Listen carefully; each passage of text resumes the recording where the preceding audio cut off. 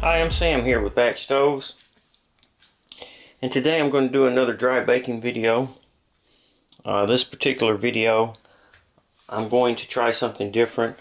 This is a coffee filter, and Rich, YouTube username Bushman of Yukon, we've been going back and forth and changing different, trading different ideas, and he's been doing some videos with my 12 centimeter dry baking combo, and I told him about this coffee filter.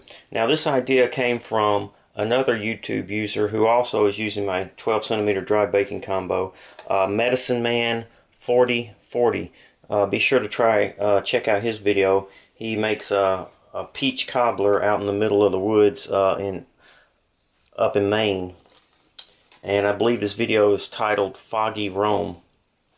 So I got the idea from watching that video on the coffee filter, and Rich did a dry baking video using my 10 centimeter dry baking dish using the coffee filter, and it turned out pretty well.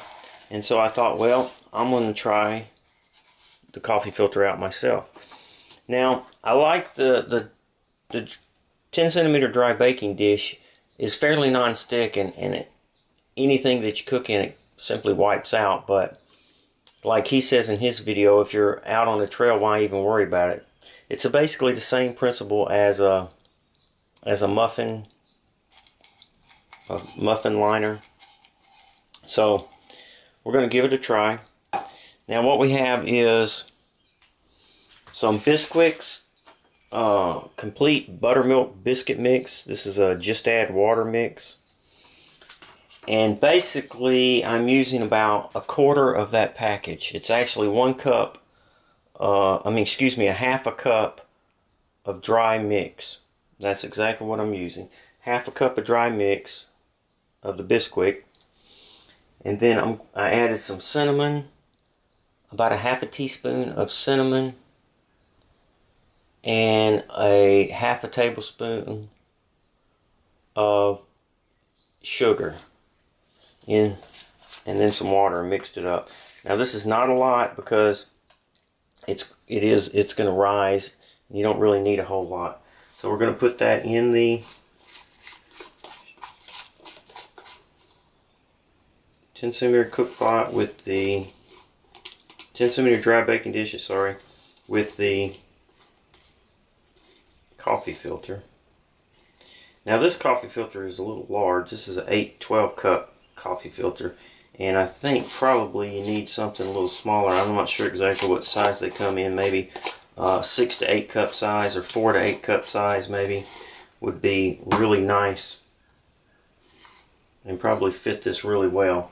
I'll have to ask Rich what size he's using, because his seem to look like they fit a little bit better than this one does. So if he sees this video, maybe he'll comment and let us know about what size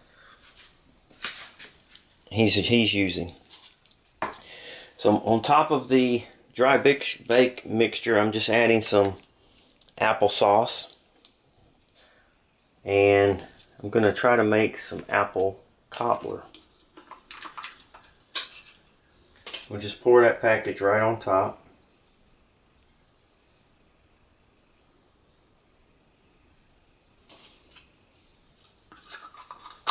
Now, if you're out on the trail and you happen to bring this combination with you,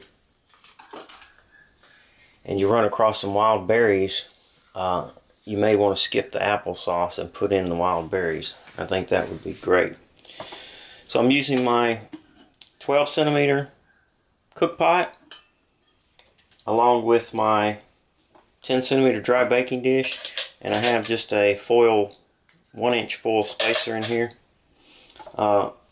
After several requests, people asked me to make some of these aluminum rings, so I did make some and put them in the store. This is not one of them. This is just some aluminum foil spacer that I made. So we'll stick that in there. And you can see that you have a good 1/2 inch or so of space with that 1-inch spacer in there. Works really well. Put the lid on that, And I'm using my BR1 wick alcohol stove along with the adjustable remote feeder. I brought this adjustable remote feeder and showed that in a video about a month ago. Apparently the adjustable remote feeder has stirred up a lot of controversy, and after it came out, people were just leaving me all kinds of positive feedback. I'm very thankful for the comments. I found that it was just needed when I was using wick alcohol stoves. I had never really used wick alcohol stoves that much, and after building one of my own, I decided that, you know, this is crazy. You really need something to adjust and regulate the fuel flow. So I came up with this.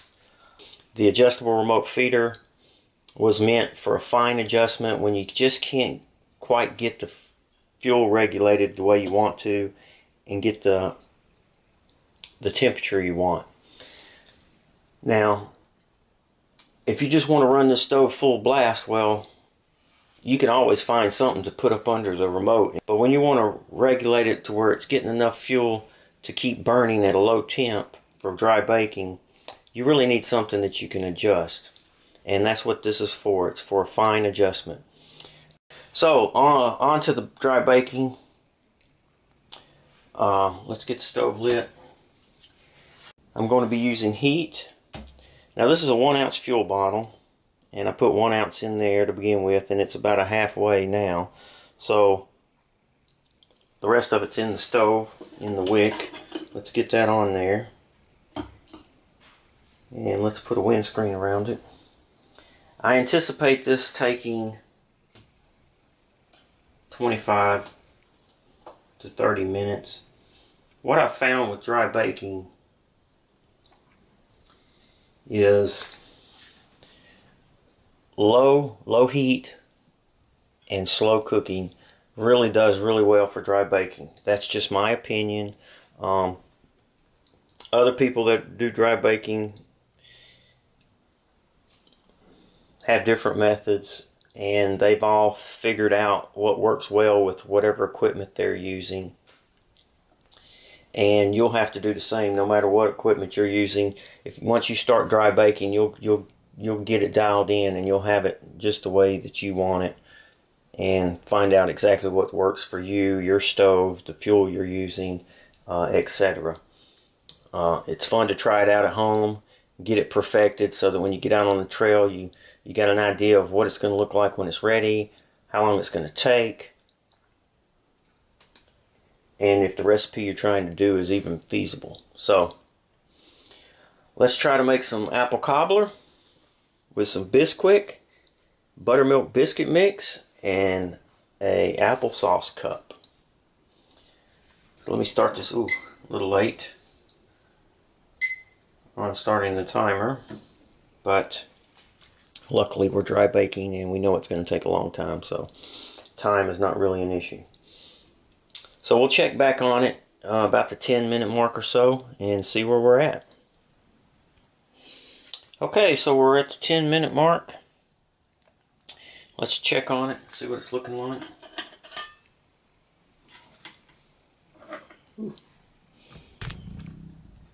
Okay, you can kind of see it's risen substantially. It's still real wet on the top. Now, at this point in time, at the 10-minute mark, I'm going to add my little surprise. And this is basically it's some graham crackers that have been scrunched up, and some brown sugar for a nice little cookie crumble. We're going to put that, probably not all of this, but we're going to put that on top. Maybe half of that. Put that on top.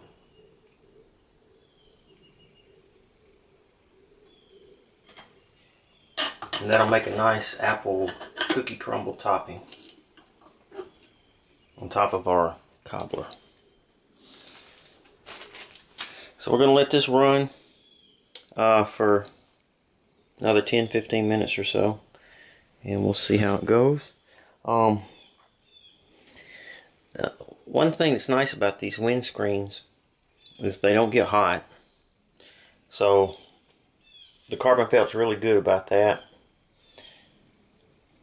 It doesn't take any heat away from your stove and your baking and boiling water or whatever you're doing, because the carbon felt doesn't get hot.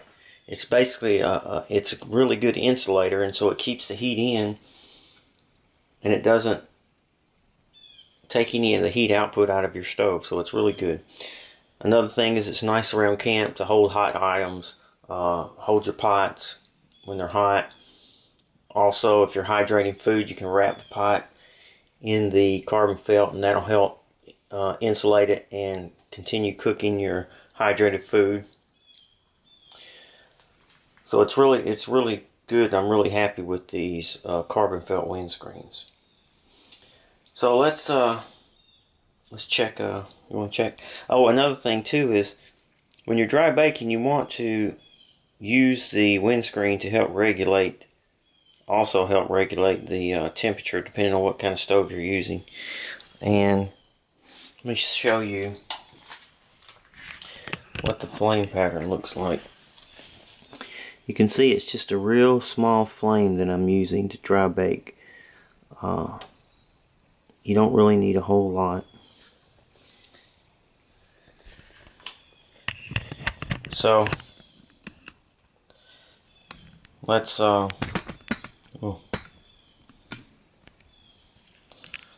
let's check back in and on around the 25-minute mark. It should be good to go. So we'll check back.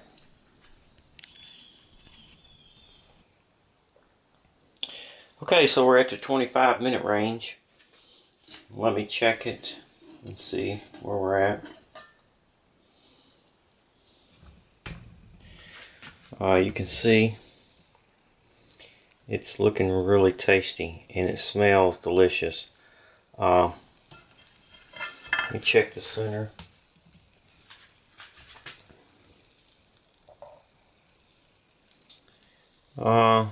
Still kind of wet. I'm afraid it'll be a little doughy in the center, but just because of all that liquid that we put in there. So I'm going to let it go another 5 minutes just to be on the safe side, and then another 4 minutes, excuse me, and then we'll take it out. Alright, so we'll check back at the 30-minute mark. Okay, so we're at the 30-minute mark, and let's take this out.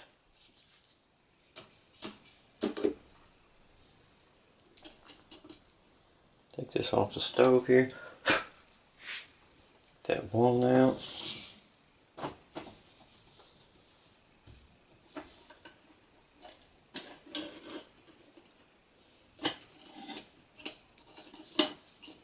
Hot, hot, hot. Very good. Looks really delicious.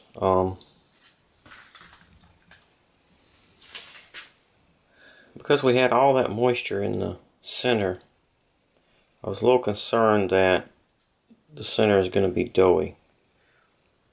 But we let it go 30 minutes. And hopefully that was long enough. It looks baked on the sides, so we'll see.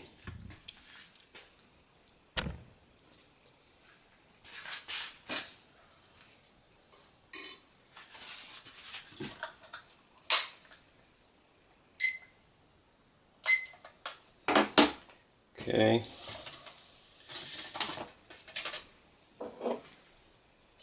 Take this out.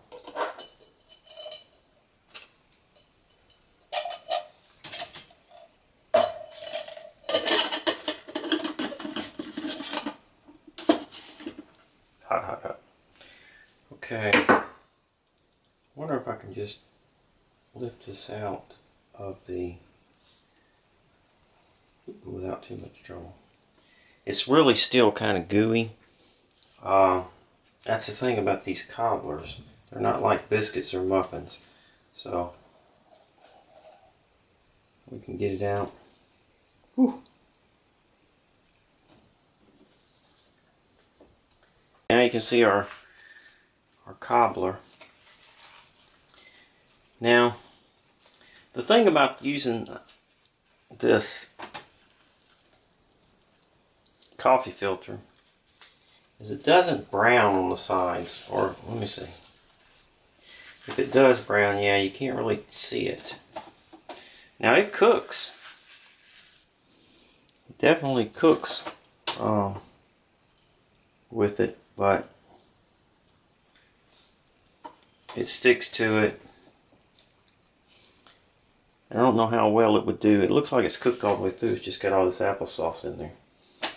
But it looks like it cooks all the way through, but it doesn't seem to get brown like it does when it's up against the metal. So, you know, give it a shot and see what you think. This looks really hot. That looks really good though.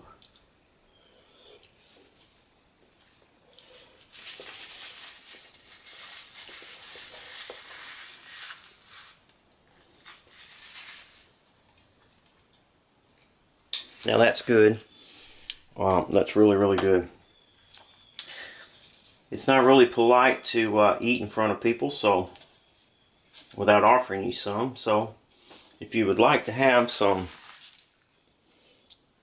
apple cobbler with a graham cracker crumble on top, stop by the website, pick up your 12-centimeter dry baking combo, and get the ingredients. I'll list them on the details for this video, and I'll leave the recipe there, and you can make it and try it yourself. So I'm Sam at Batch Stoves. Thanks for watching the videos. Please subscribe to my YouTube channel. Stop by the website at www.BatchStovez.com and have a great day.